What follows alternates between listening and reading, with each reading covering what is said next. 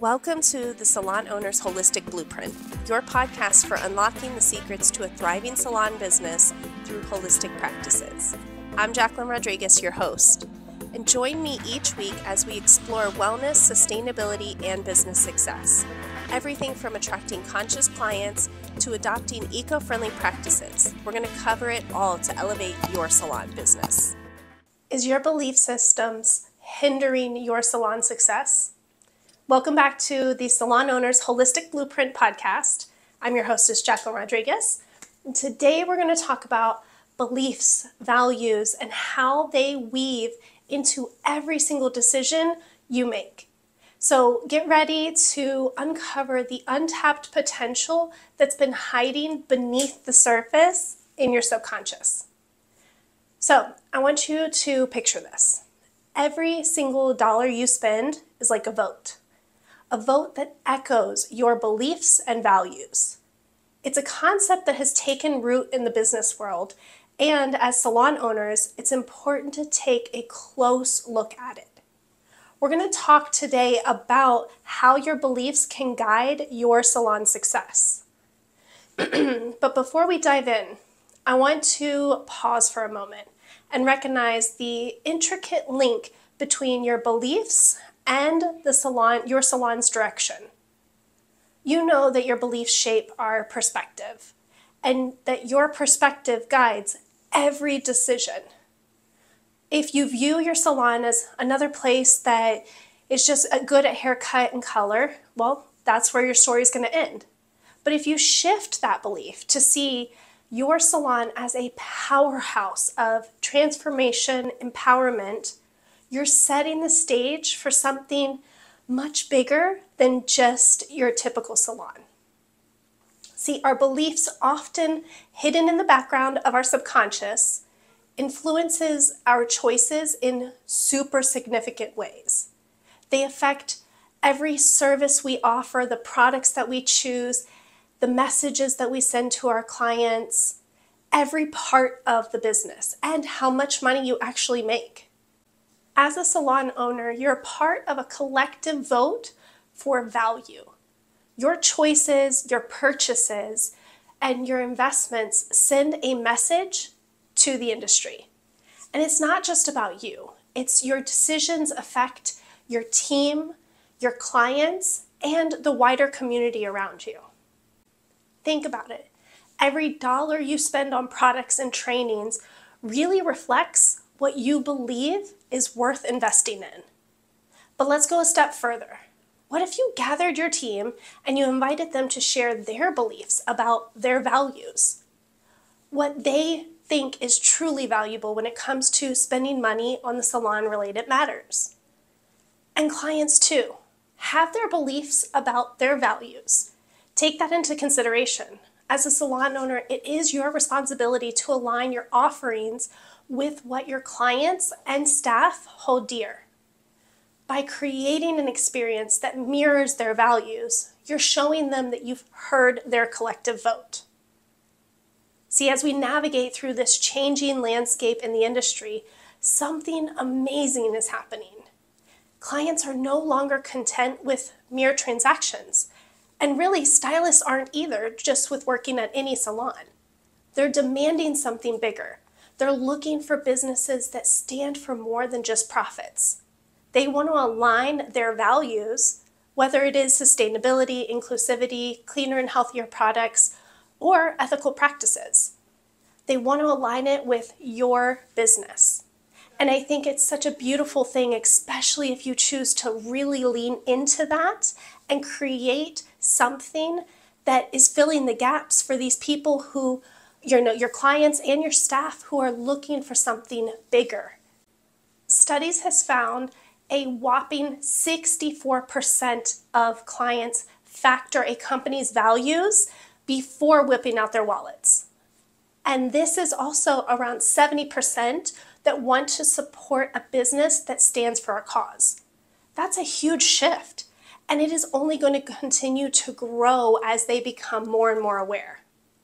That's going to have a huge impact on our businesses everywhere, and that includes your salon. So how do we get into a practical state and really take action. First, you want to know what it is that you want. What does your clients, your team want? What's important to you? And how do you want to cast your vote? I really want you to take a look at what's important. Create a vision of what you want to cast your vote with your salon. I want you to take a piece of paper, write down your vision, every specific detail, and I want you to allow yourself to dream. Don't look at what is actually happening right now, what is in real life. Let yourself dream. If you had the absolute best version of your salon that stood for something, what does it look like? Now the next step is I want you to take an audit of your beliefs. Are they in line with the evolving needs of your clients or your vision? I want you to take care of every single little belief. So write it down, every belief you have about what it is, if it's possible or not, to create that vision you just wrote about your salon. And every single belief that comes up, no matter how crazy it sounds, I really do want you to write down every single belief, word for word. And especially those ones that we tend to say over and over again, like for instance, maybe, nobody's going to want this. I can't find any team members that want to be a part of my team or that want to work, or my clients are going to freak out and just leave because they are going to think I went crazy, right? And these are all things that my thoughts that I had when I went through this exercise. All of those beliefs, they are rooted in your subconscious, and that's what starts to come up as you're making these decisions. Those beliefs are going to guide everything that you do. So it's really important to start looking at these beliefs, getting them out in the open, because once you actually look at them, all of a sudden you can see, like when you're actually consciously looking at the beliefs, you can say, okay, that doesn't really make a whole lot of sense. Or maybe this is a true belief that you have and it really does hold you back. Then we can start looking at like, okay, how do we get to shift that? So that is a really big part of it. And when you're writing down your beliefs, I really do want you to look at those beliefs that keep coming over and over again, like maybe products don't work as well as traditional products. Maybe you believe that it's too expensive or time-consuming to implement a clean, holistic salon practice. Now, on another sheet of paper, on the opposite side, we want to start writing down something that refutes each one of those beliefs. So for instance, if I think it's too expensive and time-consuming to shift over to a clean, holistic business, on the other side of that paper, I want you to really take a look at that. Is that 100% true? Do you know for a fact that this is the way it is? Or have you maybe not really researched it because you've just been taking everybody else's word on it? Maybe have you looked at every possibility, Or let's just say another thought belief is like that nobody wants to come and work. Like you can't find stylists. Okay, is that 100% true? Or have we not been looking in the right places? Or have we not been very, very clear about our mission in the salon to attract the type of stylists who want to work with you? So this part is really important. So every single belief that you have, I want you on the same sheet of paper, just put a mark down the middle of the page. And if you have belief number 1, I want you to refute it. What lies come up out of that same belief? What's not true in that? And once you have that, take the time to really do this. Like, I really want this to be a big takeaway from you, because when you start becoming aware of what you're thinking on a subconscious level, it is truly life-changing, because then it's not just coming up with no awareness or just happening to really push every single decision you have. You actually take control and you can see the beliefs that have been maybe holding you back from the success that you've been wanting. Okay, the next step of this is a crucial one. On another sheet of paper, I want you to write down the opposite belief that refutes the beliefs that you had on the other one. So I want you to write down all the evidence of the truth in opposition to the lie.